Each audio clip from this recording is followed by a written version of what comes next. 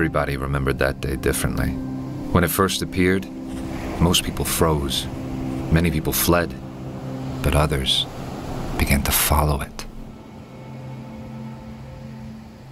I'm telling you this tale, but it's not just mine to tell. It's part of something much, much bigger.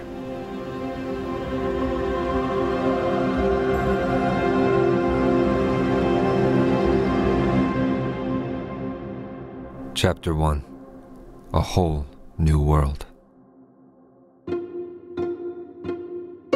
It happened before it happened, even before it actually was visible to the eye. Many of us sensed that there was literally a tear in the fabric of reality.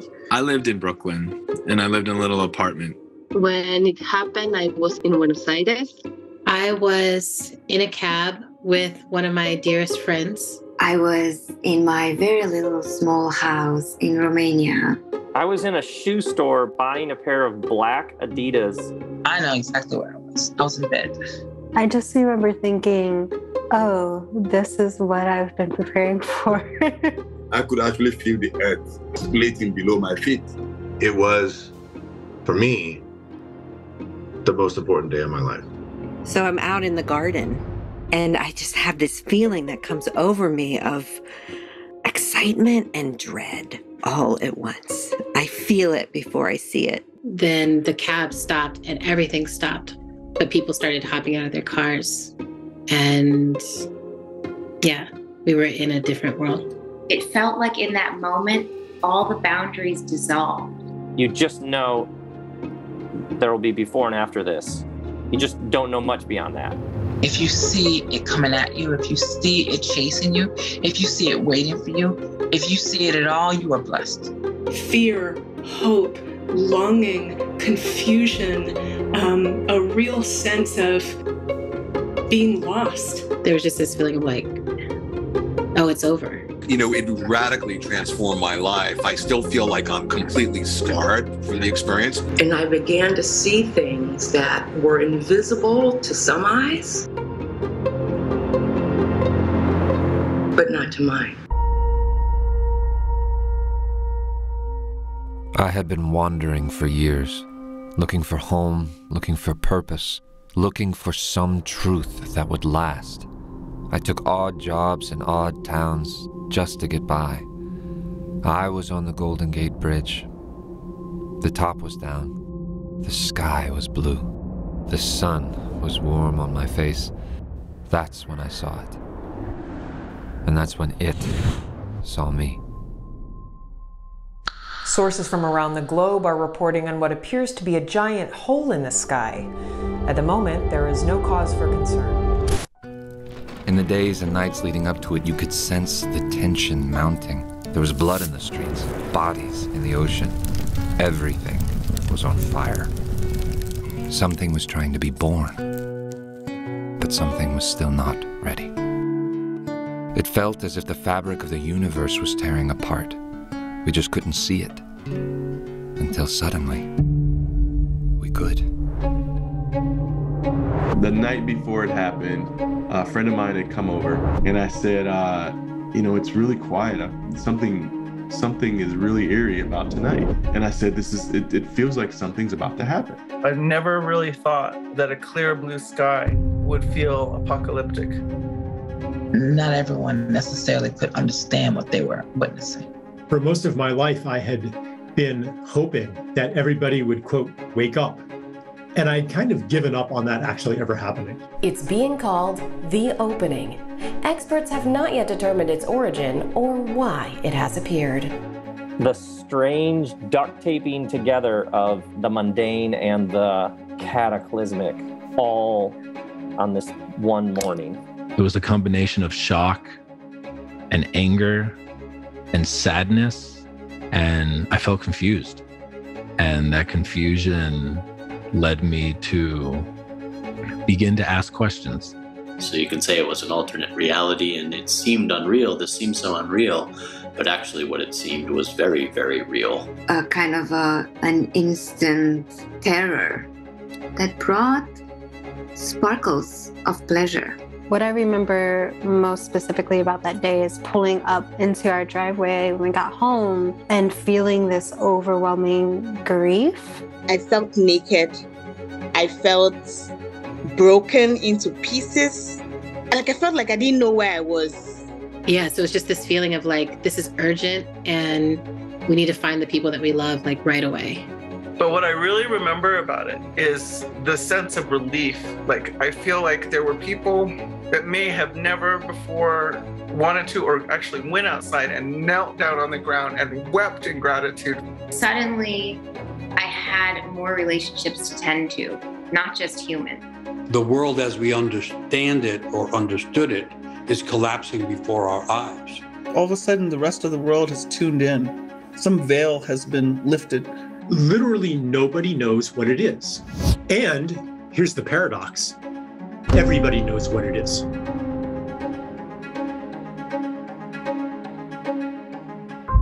Experts are still reeling about what they call the opening. And scientists are concerned it could alter everything from ocean tides to photosynthesis. And here I was worried about the evening traffic.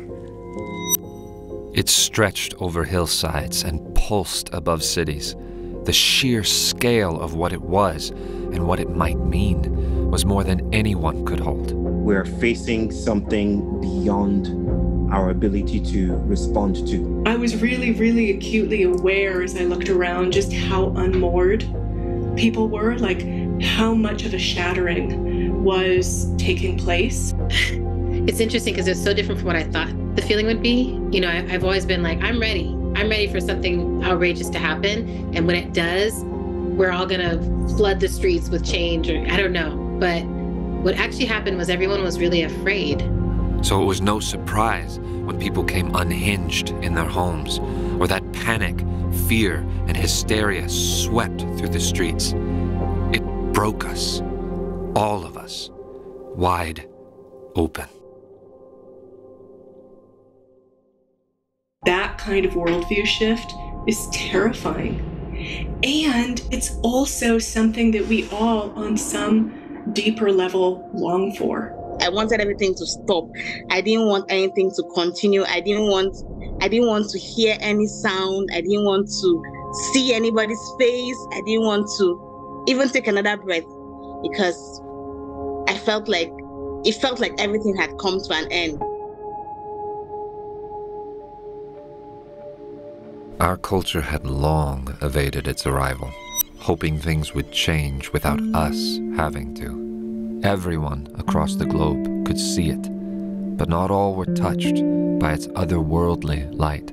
Some people were made whole by it, others were made mad. And you didn't know who was who among your family, your friends, or even in the mirror. The opening has torn down a lot of these rigidified systems of understanding that, in a sense, kept people sane. Really, though, it's not that it kept them sane. In a way, you could say that it kept them insane, because it kept them immersed in a certain delusion. Once there is a rip in one reality, we can see through into another level that's still real. It's that sense of becoming aware of something else that you'd never considered, that then you have to remodel your view of reality to include. Some people are looking backwards from the threshold, trying to get back to the world that was. Many are just in confusion in the middle, and others are trying to look forward to the world that's trying to come into view or into vision. Well, we've been living kind of in the fantasy or the fiction of isolation and separateness. So what happens when this type of experience settles on us is that those fictions begin to fade and dissolve, and we begin to sense that we are actually entangled with the whole terrain, the whole mess of it all, and the whole beauty of it all. The opening acted like a prism, reflecting our light and our shadows back to us. Its colorful cosmic rays poured into our world, affecting everyone it touched differently, thrusting them into what could only be described as visions. We have reports that after staring into the opening, people are hearing and seeing things not of this world. So first of all, I just want to share that I don't believe that what I saw was just for me. I saw way too many visions. Let's say that. For a long time, visions would come. I would eat visions for breakfast. I just looked up into the opening, and it was like I got sucked into this vortex of absolute bliss and love. I can still feel it in my body. It hasn't left me. To stare into the heart of that is to stare into death. It felt almost as if scales were being pulled off of me. And all of a sudden, like, it exploded into oneness, into pure consciousness, into something I'd previously not experienced before. It was so beautiful. And it was devastating when it was time to come back to this world. You find new things when you enter it. You know, but just do some enter it at all, I wonder. The opening split the sky in two and tore humanity in half. Those who had seen things quickly became outcasts, labeled as unstable, disturbed, or even dangerous by those still stuck in a story of separation. It has made me ostracized. It has made me lose friends. It has made me question my own freaking sanity.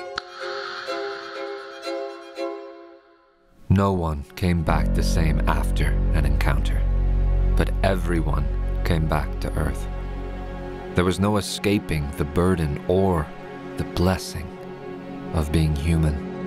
Trying to consolidate, distill that kind of experience back in this place is something else.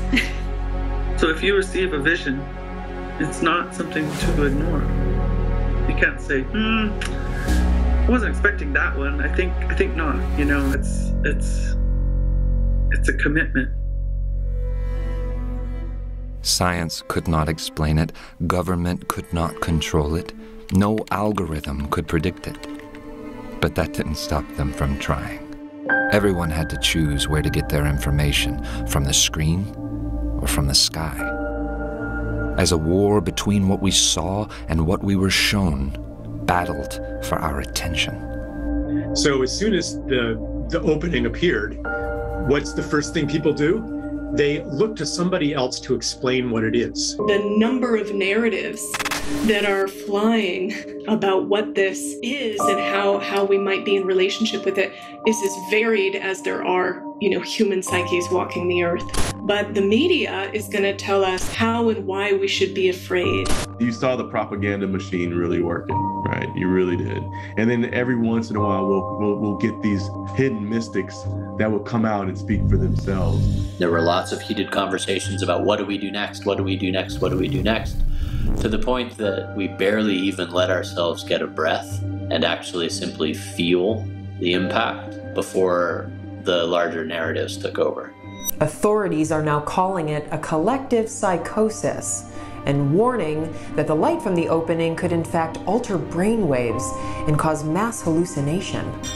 We were looking to one branch of humanity's view of how things were supposed to be conducted, created, aligned. And everybody was supposed to go along with it.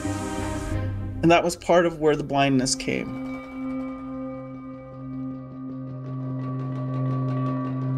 Many looked to others for what to do and how to be, yet some bravely trusted their own intuition. It happens through church leadership. It happens through governmental leadership. It happens, now on the internet, you just see different thinkers who are able to gather these flocks of people who are like, I feel lost and I don't feel power. And you're going to tell me something that makes me feel powerful, right? Without making me grow in any way, without making me contend with myself. What gets in our way is the human. What gets in our way is this imperial order that says everything outside of the rational, everything outside of your way of thinking is the enemy. I think there's been a systematic conditioning of people to not trust themselves. And The real message is that all of us need to hone the skills of our own perception. The spell, the hypnosis, the brainwashing that we've fallen under, and no one else has done that to us. Yeah, there's all the propaganda organs and the mainstream media, for example, but we actually are colluding. We're complicit in our falling asleep. Some people are just going to keep turning away from it. I don't see it. I got my favorite news channel. I'm watching this over here. I'm not looking at the black hole. Don't tell me about it. And then some of us are going to go and say, wait a minute. Light comes from darkness. What happens if we look into the dark to get the new vision? You really got back to your own discernment. There were so many things going on that you kind of just had to go with your own gut feeling. Even if you tried to rely on the experts, how could you? They were all over the board. So in a way, it's forcing us back into this seat of ourselves, of saying, what do I know and where do I know it from? We'd all been well groomed for what to expect, but no one was prepared for what came next. Our buzzing, industrious, extractive world was mortally wounded by a gash in the sky. I think of what we're going through as a collective rite of passage. Every true initiation has three qualities to it. The first one is that there's a radical separation from the world you once knew. That has certainly happened. We're no longer in that agreed upon flux of business as usual. The second thing is there's a radical alteration in our sense of identity. Who I am, the story I've been told and have been living begins to crack and deteriorate. And the third thing that happens, if we're fortunate, is that you can never go back to the world that was. People began to gather like fugitives far away from the factory floors, to dance, to grieve, to share what they had seen. To discover that there were people who had had experiences like I had, and that sense of recognition kind of washed over me. And I remember thinking, like, I'm not alone and I'm not crazy. I wanted so badly to step off the wheel, but had no idea who I was outside the marketplace. The clouds looked brighter, the birds sang louder, even the air was alive. Life, once again, was mysterious. It's one thing to have a vision. It's another thing to follow it. The times are urgent, let us slow down. The times are urgent, let us slow down. The times are urgent, let us slow down.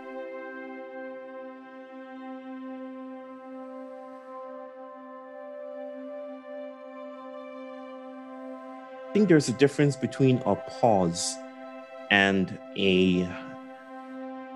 what I would call Selah.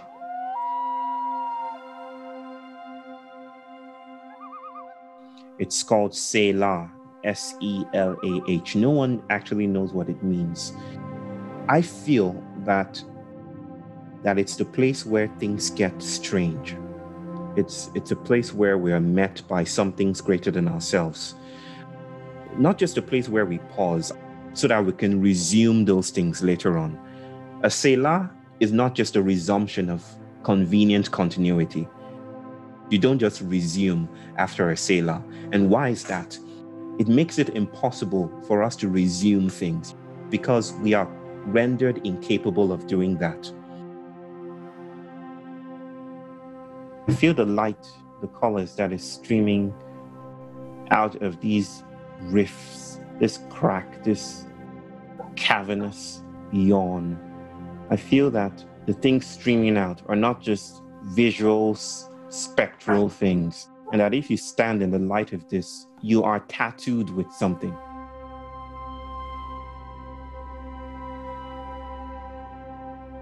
It is inviting us to reconsider what it means to be human, what our activisms do, what they risk, what our ways of working enact, what we've been leaving out and what we've been forgetting. It's like rumors of another world are now streaming through this opening.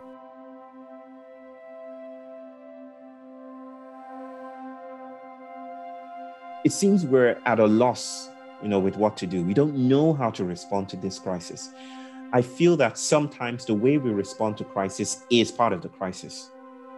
That the way we try to weave a solution, construct a response to crisis, becomes the problem itself.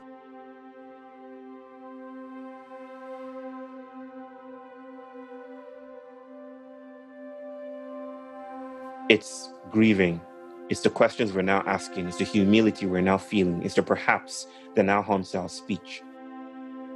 Whether it closes quickly or not, we've been forever changed by this. And I feel that there's an invitation there. And that invitation is saying, work with me. You can work with me. Use the materials of this to craft sanctuary, to craft new questions, to craft celebrations, to craft ceremonial inquiries, collective ways of thinking together. Use it to craft a space of silence. Craft a cartography, a project here that allows you to fall. It allows you to stray away from calculated paths. In working with these materials, maybe, just maybe, the opening will always be with you. And it will never close.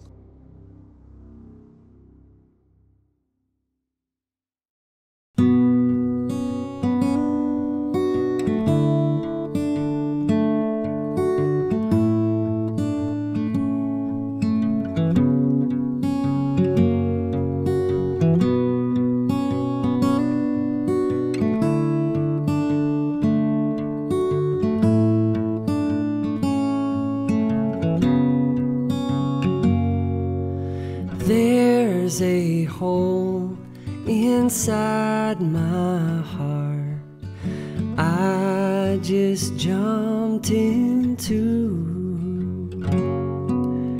This might be my opportunity to finally learn some truth. Life goes on beyond our horizons. There's a greater adventure we are on.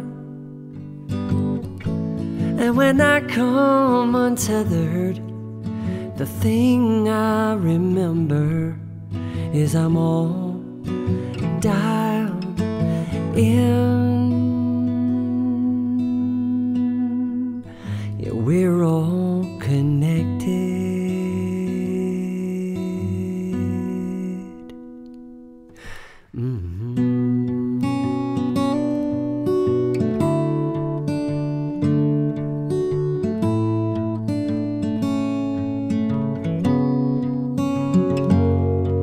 There is beauty in the pain of unraveling a mystery, like breaking through the cocoon.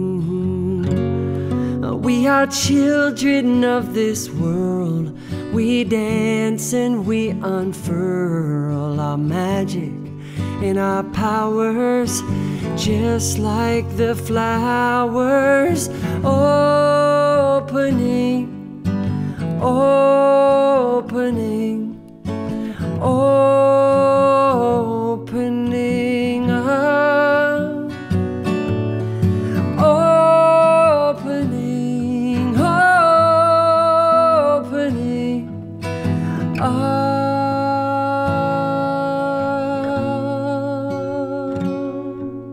Life goes on beyond these dimensions. There's a wilder adventure we are on. While I'm singing out, I'm really thinking how astounding it is that we're all dialed in. Yeah, we're all connected. We're all connected. We're all connected.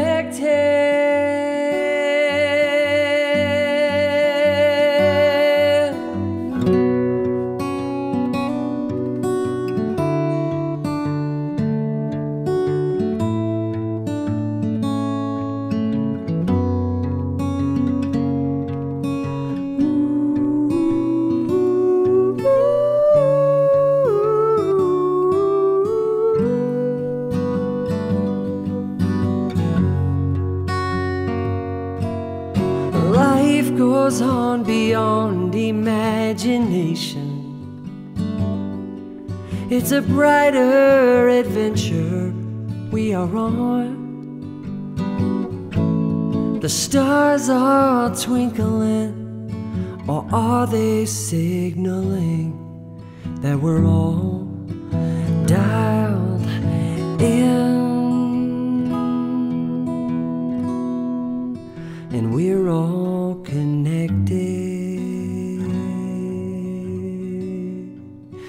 We're all connected.